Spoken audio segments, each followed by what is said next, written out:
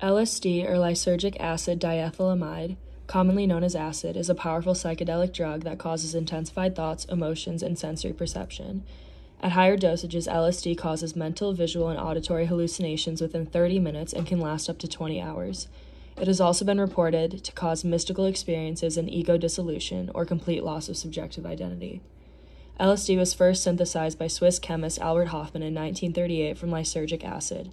He accidentally discovered its effects by absorbing an unknown amount through his skin.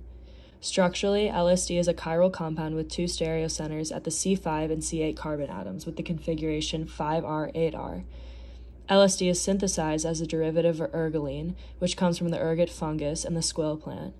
Today, I will be going through the total synthesis pathway of the drug from simple chemicals and reagents. The first step of the synthesis is ring carbon formation, which occurs by treating the compound on the screen with thionyl chloride to turn the structure to acid chloride.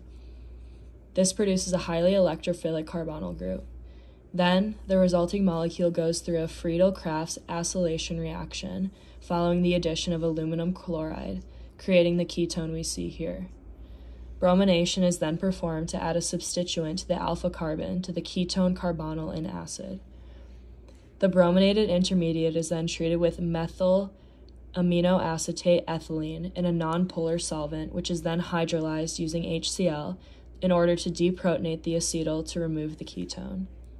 The next step is to form the heterocyclic ring, which is done by treating the compound with methoxide in methanol. This closes the last ring of the molecule. This is immediately followed by an elimination reaction to give a ketone. Subsequently, the compound is treated with sodium borohydride to reduce the ketone to an alcohol.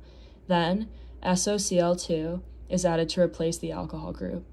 The compound is then treated with sodium cyanide and then with methanol and acid to form a methyl ester.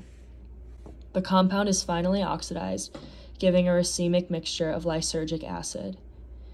To finally obtain LSD, diethylamine is added to form an amide, thus forming LSD, and concluding the total synthesis